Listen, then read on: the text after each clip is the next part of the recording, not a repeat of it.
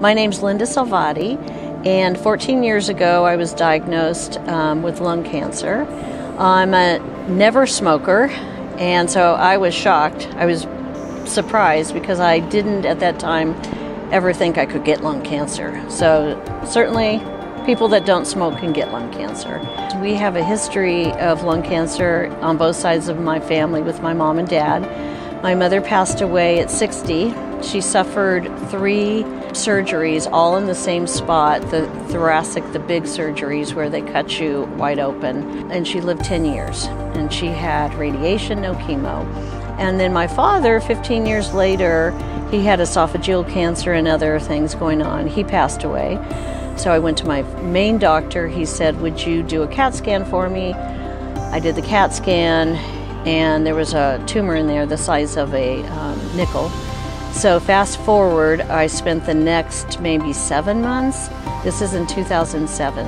Next 7 months researching. Sue and I moved from New York in 2009, and the first thing we did was found a physician who did all the baseline studies, and when they did an x-ray of my chest, they found something that required a specialist to look at it, and I was introduced to Dr. McKenna.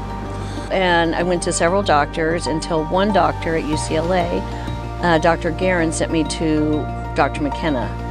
And I went to him, I brought my film with me, and Dr. McKenna spent a lot of time with me and my husband.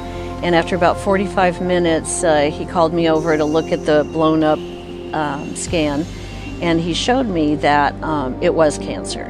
Who at that time determined that I had sarcoids, but that he wanted to watch it. And we did it annually, and in 2013, he found cancer on the edge of my lung. And so he diagnosed it as bronchial alveolar carcinoma, and it's a slow-growing cancer. He said it could have been there for years. I was shocked, of course. And my brother was a smoker and died of non-Hodgkin's lymphoma. I never thought of myself as somebody who was vulnerable to it, and yeah, I was shocked.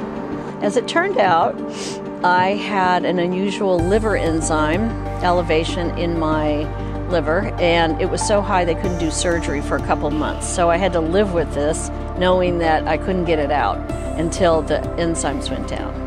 It was a matter of days. He wanted me in the hospital immediately. I think probably from diagnosis to surgery, it was 72 hours. When it was time, I had the surgery done. He removed my entire right lower lobe. It's the biggest lobe that you have of the 5. So I was kind of bummed about that, to have to remove the biggest one, but he removed it. Removing the cancer was at the edge of my lung. They removed a lobe of my lung, and it didn't require any follow-up treatment. And we just continue to monitor it, first on a 6-month basis and now on an annual basis. The really amazing thing to me was that when he removed it, even though I was a stage 1, it had gone through the lining of my lungs, and I had a little touch of adenoma tumor in there too. It was mostly BAC, and then it had some aggressive adenoma. And it had eaten through the pleural and was right abutt to go out into my chest cavity. And it was abutt to that little membrane that separates your lungs from your chest cavity. And so within, who knows, a day, 2 weeks, I could have been stage 4 and done.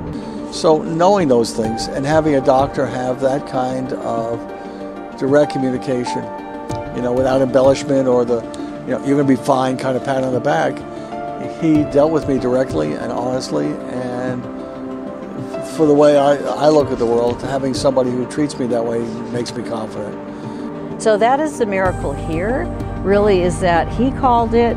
He didn't say wait and see in another few years. He called it, got it out right in time, or I wouldn't be here.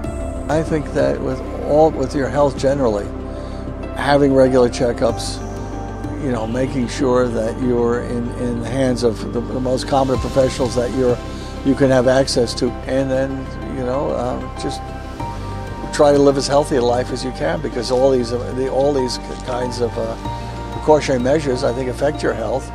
So it was a wake-up call. So, I mean, I'm just shocked about this because it just never entered my mind that I would be a lung cancer survivor. the best part for me is not only did I find a surgeon, I have a friend. You know, Kathy and Rob are friends of Sue and mine. We socialize on a regular basis. But because he is who he is, when I'm at the hospital seeing him, he is my doctor. When we walk out the door, he's my friend, and we don't confuse the two. And that's very rare, you know. I love the man. You know, and I researched Dr. McKenna so much. I mean, I researched and I went, he's the best, and I'm going to the best, and so I can't ask for anything more. Oh, I love to just give him a big hug. He's a huge bear, and I give him a big hug. I just love him to death. It's like, I go back to the person that is successful, you know? And I'm cancer-free.